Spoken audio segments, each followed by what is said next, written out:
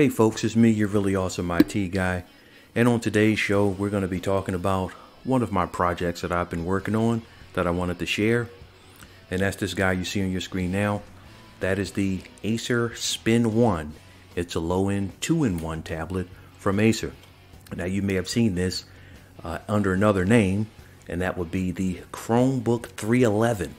So Acer took a couple of these guys and slapped Windows on them instead of Google Chrome, and the results were, well, pretty bad. Let's take a look at the specs.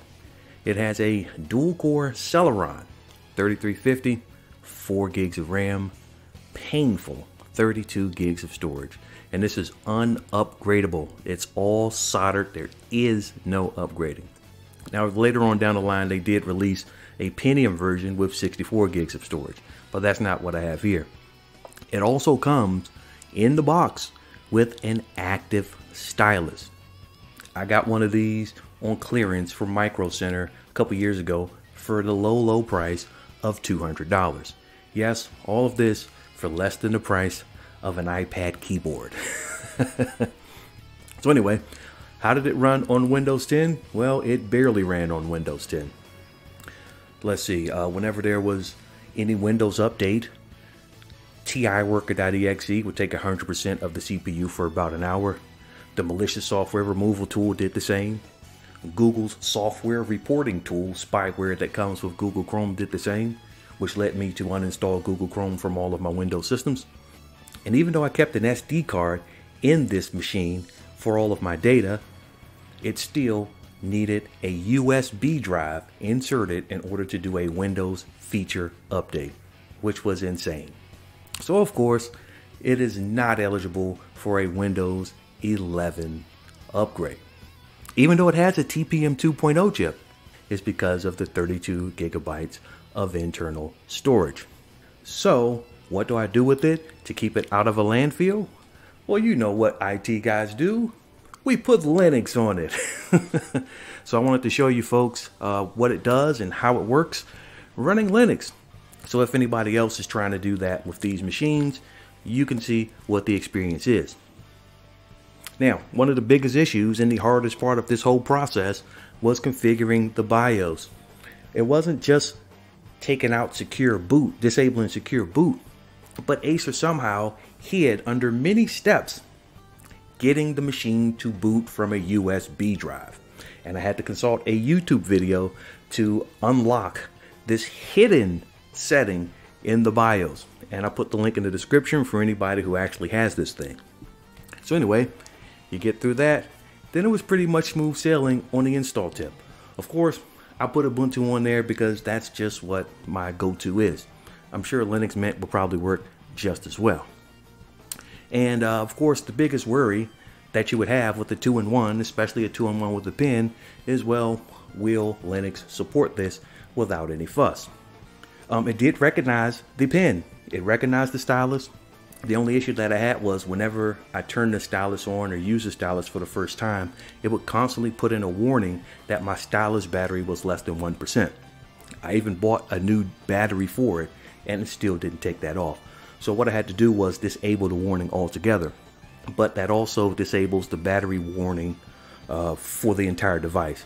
I don't like those anyway, and I don't like draining my battery anyway, so that wasn't a huge deal. Printers worked without me doing any configuration whatsoever. And as you see from the screenshot, the bottom icon on my left side, on my left panel, is Microsoft Edge. Yes, Microsoft Edge Stable has been released for Linux, and it runs it quite well. There's one other strange thing about the touchscreen experience on Ubuntu, and that is that by default, Firefox does not recognize a touchscreen. So I had to go into the config files and make some changes there. Link is in the description for that. But that was kind of odd. But everything else works perfectly fine with the touchscreen. Well, just about. But we'll get to that in a minute.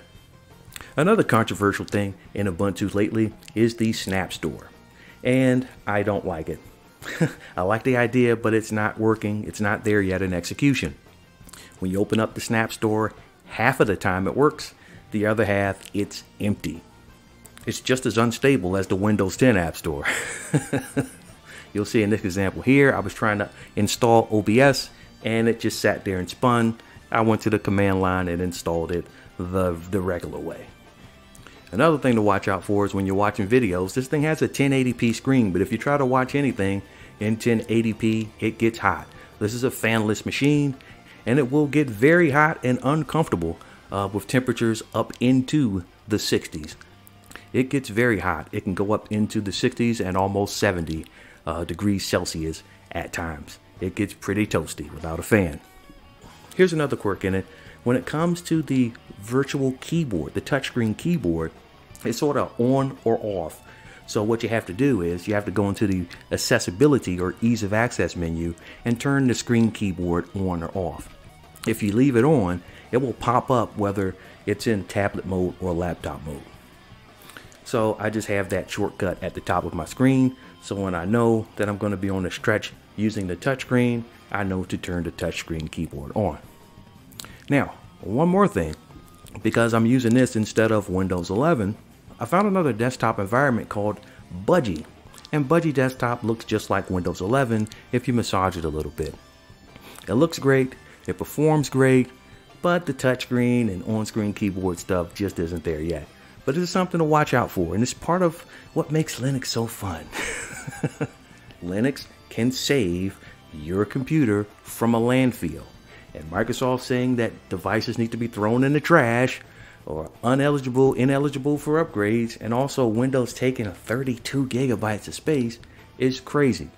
So if you want to take a look at saving some computers from landfills, we know that a big e-waste mountain potentially is coming as people throw away their computers because Microsoft told them to. Anyway, just some more content. It's me, your really awesome IT guy.